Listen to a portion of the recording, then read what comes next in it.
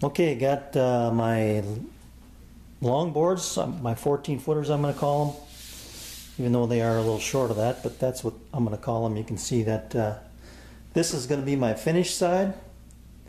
So I sanded the other side to 150, this side to 220. And then here's my end pieces. They're also sanded the same way, this being my finished side. So I want to show you the joints here, and if you don't look too carefully it can go right by you, but the joint is right there. Pretty tough to pick out on this one. This one you can see it a little easier because the grain match is not the greatest, but this one is right here. Pretty good for two boards that are just joined together with dowels at 90 degrees to make these 14-foot boards. And you can see here I've got a pretty uniform gap all the way down and back.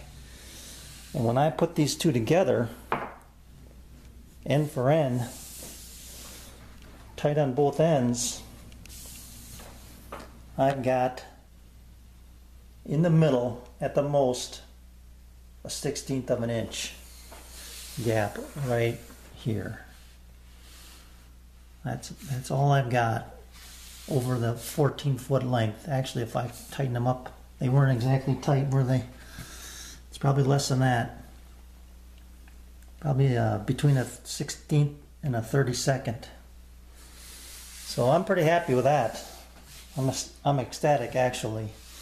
So all my pieces are ready to go to make my box. So I'm going to get started on that. What I'm going to do then is do the same thing as I did here with these pieces. I'm going to, I've got 4 dowels in here if you remember, 2 and 2, and I'm going to do the same thing, only these will be going in through this way, 2 and 2, and they'll be visible on this outside edge, which I don't have a problem with. I think they'll add a nice little decorative touch. So that's what I'm going to get going on next. You know that feeling as a woodworker. When something turns out nice and perfect, you just want to keep rubbing your hands over it. Okay, I got my end pieces in place, dowel, or drilled and dowel, or ready for dowels I should say, on both ends. And then I got all my ribs cut, and there's the notch I was telling you about on both ends. And then this inside dimension here is the same inside dimension as that as the end piece. So that sits in there nice and square like that. What I need to do is lay out my spacing, but before I did that I wanted to make sure it was going to work. So after 4 attempts of this was simulating my side piece here. After 4 attempts of drilling holes in this to get it to mate up, after I drilled a hole for my simulated side, this is my simulated cross member, my rib I should have said. After doing that, it took me 5 attempts to finally figure out on my 5th attempt that I could not use my dowel jig to make the hole in this rib. There was just no way to register it and get the same dimension. So what I did was I took this piece to my drill press, carefully set it up, matched up the drill, the same drill I used in the jig, and set my fence up and some stops so that when I put my rib in there in this direction, this spacing from this edge to that hole is exactly the same. Okay? So that's my result right there, which is what I'm looking for. .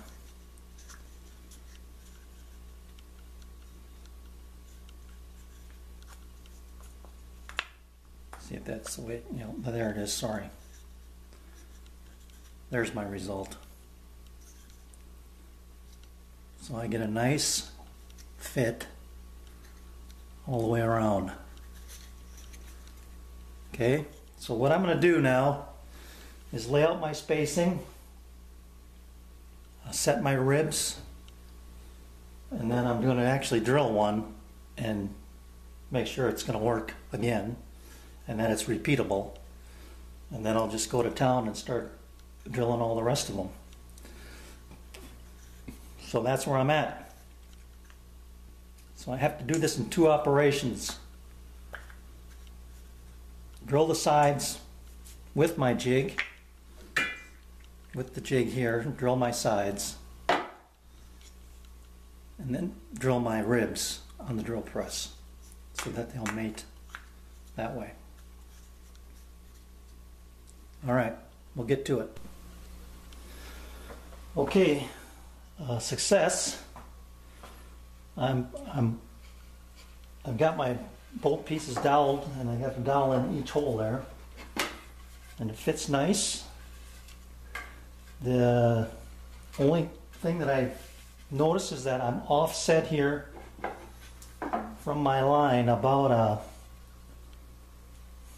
probably a 32nd maybe. You can see my line here. So that I'm not going to worry about that. They're 12 inches on center, and if I'm consistently off, they'll be fine. So I like it. So that'll give this thing some more rigidity because of the notch and the dowels. So I'm just going to continue on and drill all my holes. Take my drill bit out of my hand drill, take it to the drill press, drill all my ribs, and hopefully by that time the postman will be here. He's got fluted dowels for me, quarter-inch fluted dowels in his truck somewhere, so I can use those instead of these hardware store dowels that I have to cut to length. But I like the way it worked out, and I'm going to continue on with the process. I've got all my holes drilled around the perimeter except for the last 2. I thought I'd show you how I do this. So I've got my line with an X, which means that side of the line is where my hole is going to go. I bring my jig up to the line. I don't cover it, I just bring it right up to it. Tighten it down and drill away.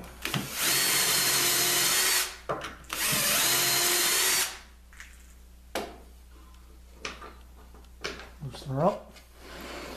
Go to the next one here.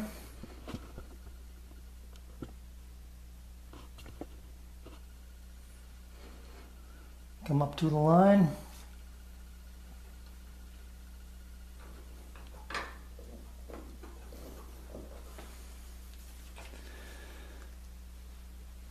And then drill my hole here. Let me widen this out a little bit.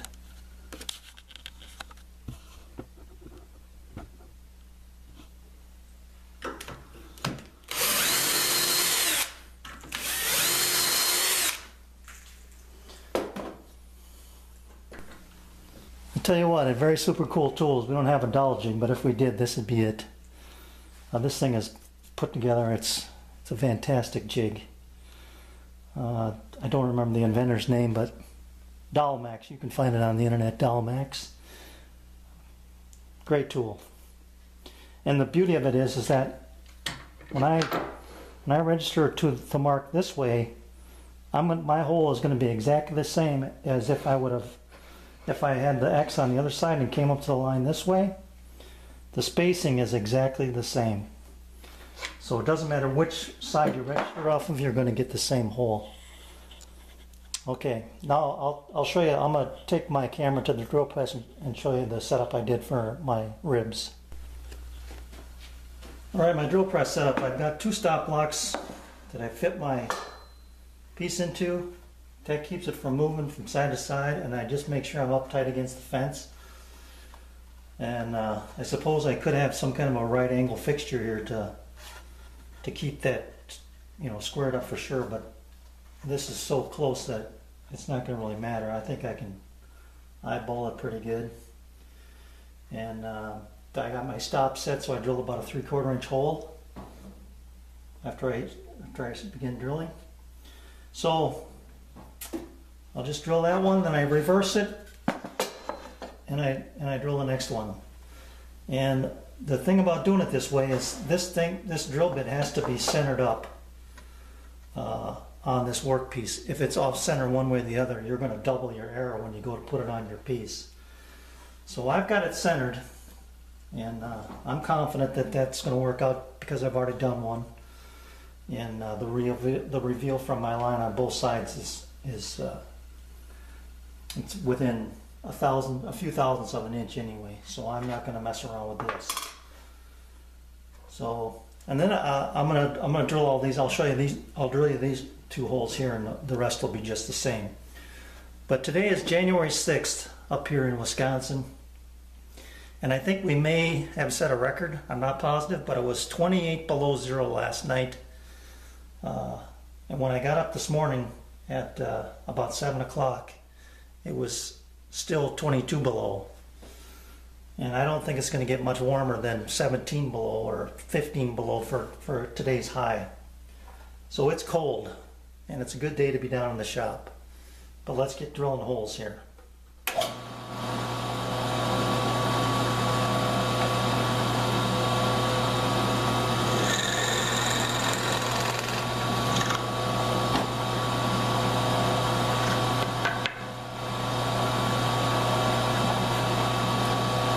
That's the other thing I need to be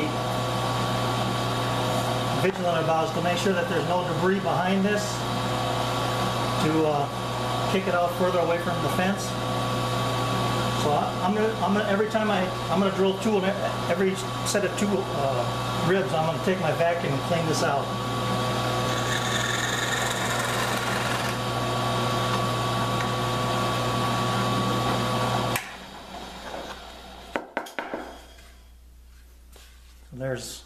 There's my hole for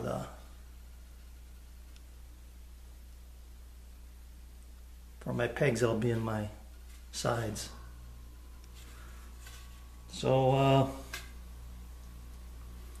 whatever I've got here, 1 down, 11 to go, I guess. All right, in the interest of full disclosure, I changed my setup. I adjusted everything ever so slightly because I was noticing some error. But what I did was I put in this rounded stop, so I just have that 1 point of contact here on this side. And that allows me now, I can push up against this stop and push in at the same time and square everything up that way. And I'm getting much better results.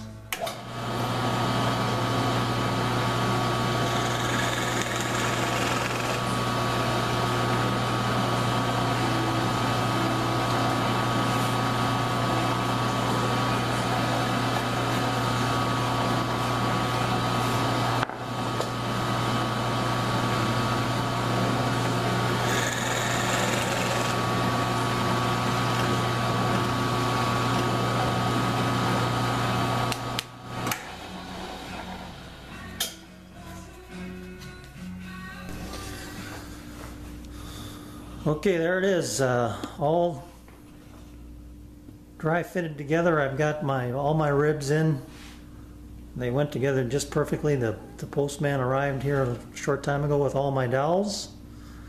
So I put all my ribs on it, dry fitted them, and I'm going to leave them on, square up the table as best I can, and then I'm going to glue the 2 ends in first. So I'll start here with this end, and then go down to the other end. You know, rack it whichever direction I need to go to get it square, and then just take it from there. So that's the next procedure. Well, we've heard that saying, you can't have enough clamps, and I'm running short. I want to show you how I've been doing this, and it's just repeat, repeat, repeat. So grab grab a rib.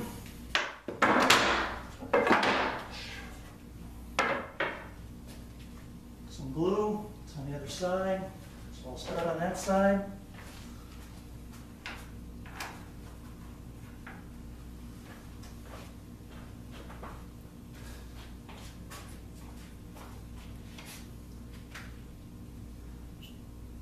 Put some glue in a dowel hole. Push that in and it forces out the glue, because these things are fluted, so it pushes excess glue to the top, and then I just coat the dowel with that. Some in the corner. Paint that up.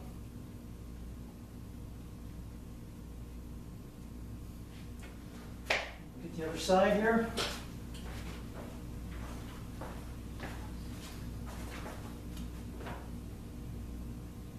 I had this all squared up before I started doing this.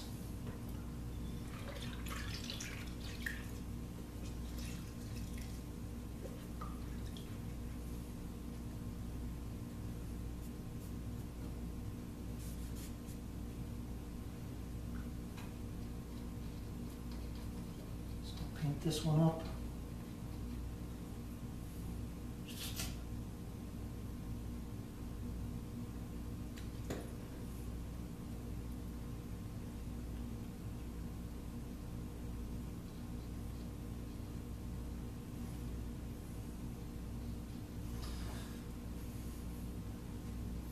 I'm not real concerned about this edge from here. There's going to be another trim board to cover up some of this, so try and find that. There we go.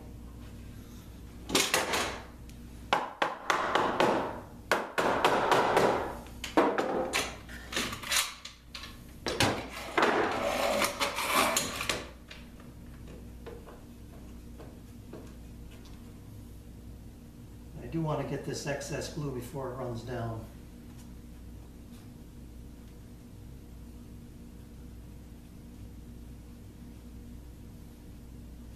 Just the bulk of it. Okay, that's that side, go to the other.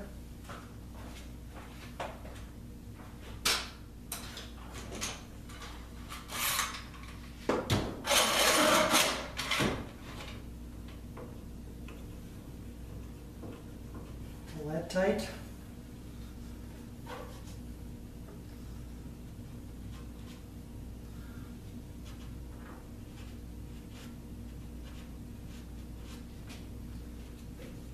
There we go, and so on and so on. I've got 1, 2, 3, 4, 5, 6 more to go.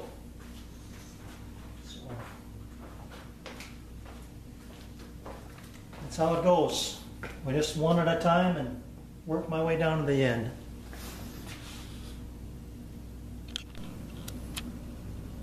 All right, there it is. I had to borrow from the end that I already completed, but those are pretty solid down there, so I'm not too concerned about those first 3 that I did. That's been probably at least an hour, so they're set pretty good. But I got them all set in, all clamped and glued. I'm going to let this sit for till after dinner, and I'll come down and take the clamps off, and I've got to get this off of my workbench slash table saw so I can get back to work and start cutting up the rest of this thing. So I've got to set up some kind of a temporary sawhorse set up here so I can take this off of here and get her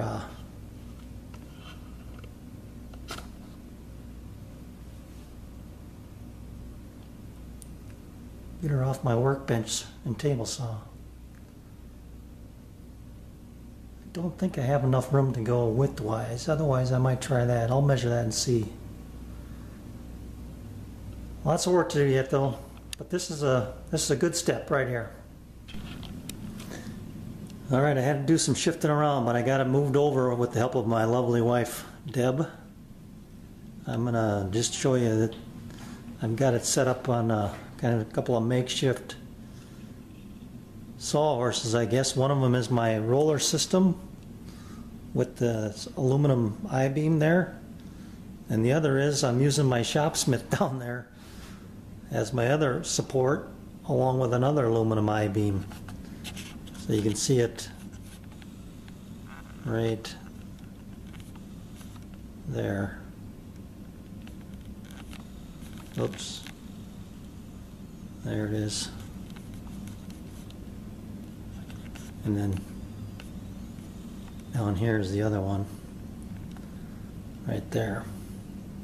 So it gets it to a nice work height. One thing I did want to show you was I've got it set up and it worked out pretty good. I'm level. I've checked it in several spots. I'm level widthwise.